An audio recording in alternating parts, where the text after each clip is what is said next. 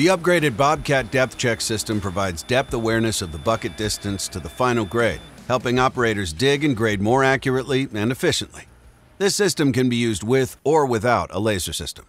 For this video, we're going to demonstrate how to use the system without a laser, which will require you to use the bucket teeth or cutting edge to establish a benchmark.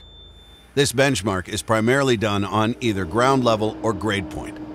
Let's run through two common applications for depth check operation: digging to a specific depth below ground level and sustaining an established grade. To start, we'll dig to a specific depth below ground level, where the grade will change with the variation in ground level.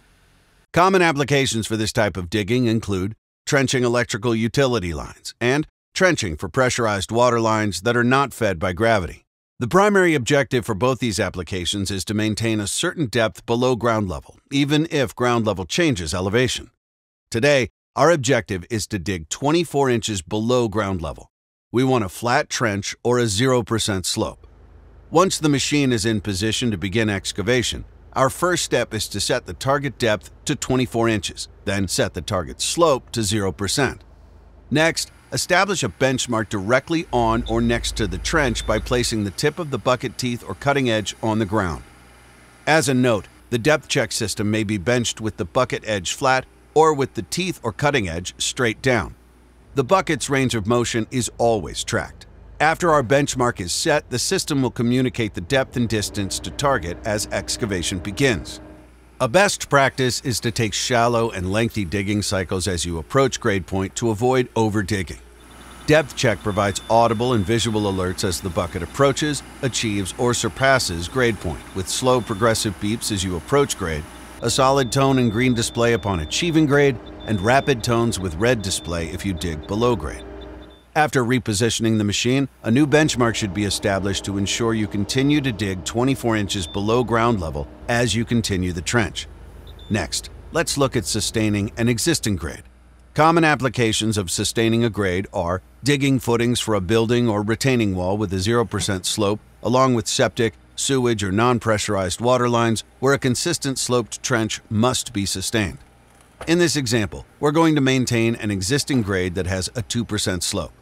To sustain an existing grade, set the target depth to 0.0 inches, and since this grade slopes downward toward the machine at a 2% slope, the target slope should be set to positive 2%. The system has the capability to dig to either a positive or negative slope. A positive slope is defined as sloping downward toward the machine. A negative slope is defined as sloping upward toward the machine. The display will tell you if the direction of the slope is positive or negative. Once our depth and slope targets are set, we establish a benchmark on grade point.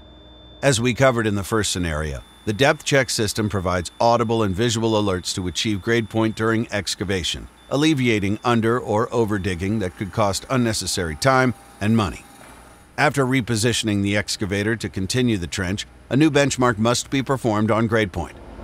This requires the bucket's teeth or cutting edge to reach a previously excavated and on-grade point. When sustaining a grade, it is critical to establish a new benchmark on grade point every time the tracks or blade are moved. For example, let's imagine the excavator is repositioned downhill to where the machine is now sitting 3 inches lower than it previously was. If we skip establishing a new benchmark, our grade point will be 3 inches lower than what we previously excavated. After establishing a new benchmark, another digging cycle can begin. We just covered how to dig to a specific depth below ground level and how to sustain a grade using the upgraded depth check system. Here are some additional tips. If a job doesn't require a high degree of accuracy, increasing the grade zone will result in more tolerance to what depth check considers on grade.